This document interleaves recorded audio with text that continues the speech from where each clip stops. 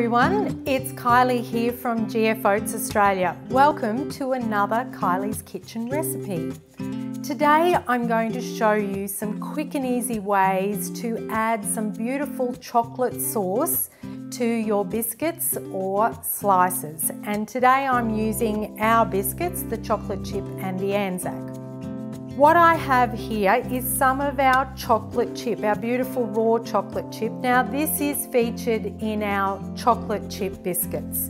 So I have put in here half a bag of these chocolate chips and I've just heated these up into the microwave. Just be careful when you're heating up your chocolate.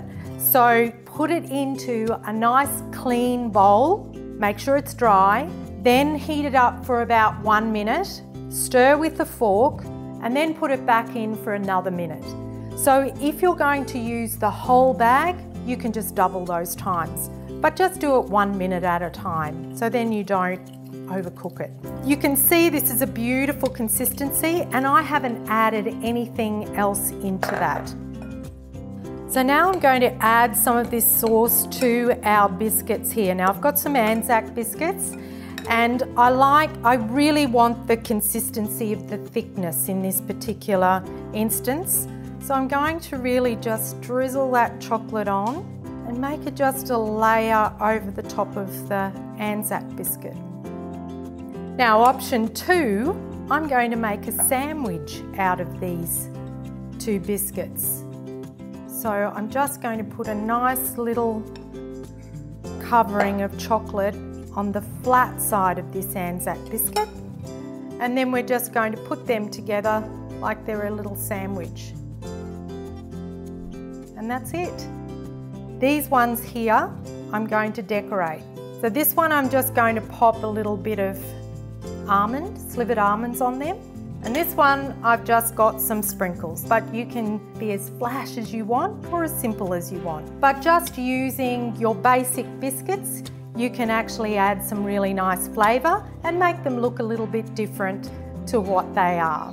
Now I'm going to use the same chocolate and put a topping on this slice. So I've just made an oat slice, and now I want a little bit of a thinner consistency and add a little bit more flavour to it. I'm going to use a little bit of brown sugar, about a teaspoon in there. I'm going to use a dash of vanilla. Here I'm sort of cheating and I'm using some almond spread, but if you want more of a Nutella type spread, just roast and blend up some hazelnuts. And last of all, I'm going to add in some oat milk. So we have the beautiful oat making kits online that you can grab. This oat milk is just a drizzle. You don't want too much in there because it just depends on what your consistency is. Give that a nice stir. So just keep adding some oat milk till you get the consistency that you want. Right, well while I'm stirring this, if you're coming in live, please like and share this recipe.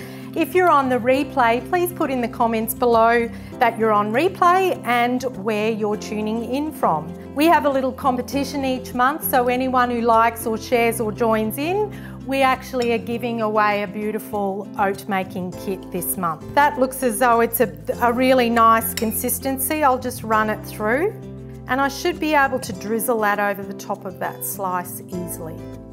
Now I'm just going to swap over to the spatula, and I'm going to use that to just drizzle over the top of this slice.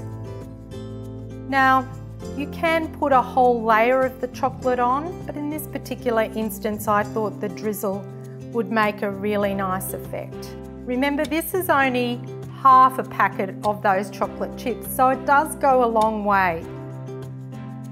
But depends what you're using them for. You could also put them on muffins as well. But I think that's going to do the trick.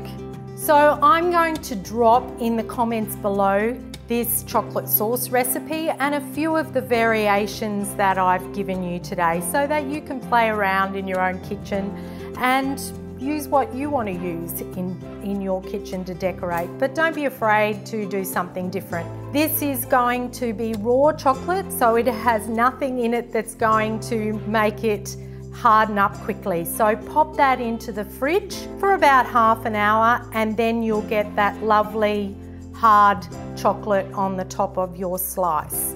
Also, with your biscuits, make sure you put them in an airtight container because they don't have any preservatives in them or butter. They're used with coconut oil. They will soften up in the air. So that's it from me. Thank you very much for watching and tuning in, and we'll see you next time in Kylie's Kitchen.